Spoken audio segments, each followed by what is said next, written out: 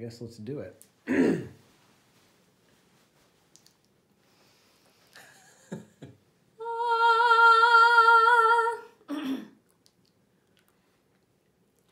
A great speaker's, I've got to project like this from my pelvis. I've got to project and use my big girl lady voice. Not up here, my Mickey Mouse voice.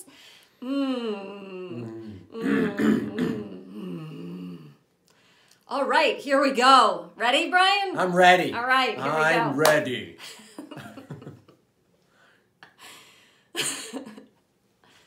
A great speaker's mindset isn't located between their ears. It arises from their whole body and creates the basis for everything they do. Do you want to do yours? Oh, see, lots of speakers are still doing mindset work by trying to change their thinking, but that's not how our physiology actually works.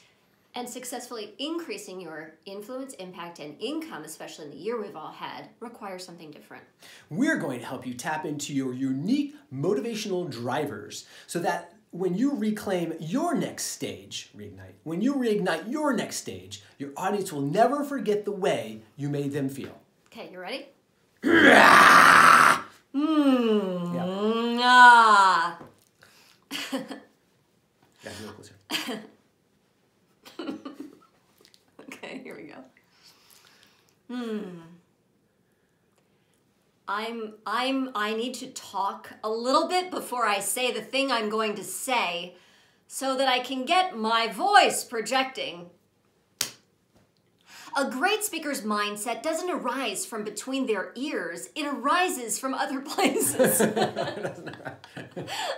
Because I like to say arise. You like to get a rise out of me. Okay. Next.